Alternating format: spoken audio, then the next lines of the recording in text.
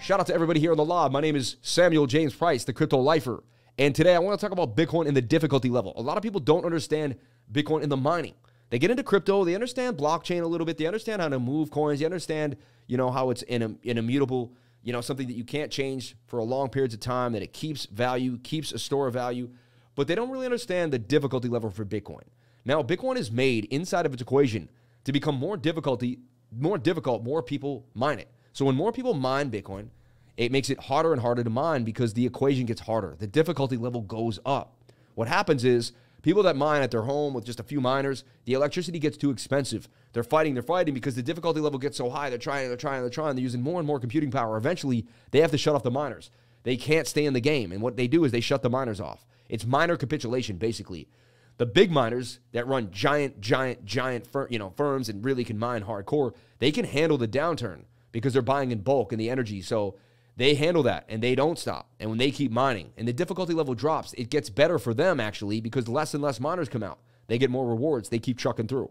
What happens is as less and less miners leave the network, the difficulty level begins to drop. When the difficulty level begins to drop, it then becomes more advantageous for young miners, new miners, and beginner miners and smaller miners to jump on back to the mining horse again.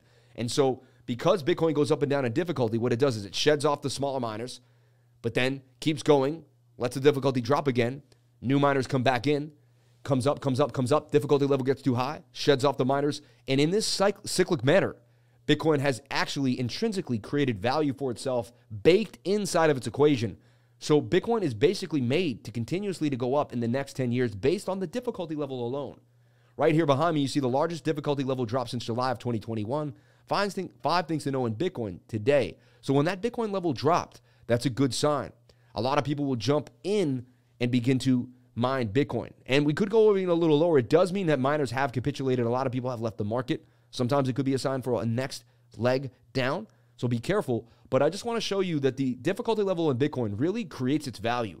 It's really a driving force of the cyclic nature of why Bitcoin goes up and down. If you like how I explain this and you like information of this nature, come to my live stream Monday through Friday, 10 a.m. to 12 p.m. and Saturday and Sunday nights at 8 p.m. I can't wait to see you there. I also have a Discord and a trading group, and I also do one-on-one tutoring and group tutoring.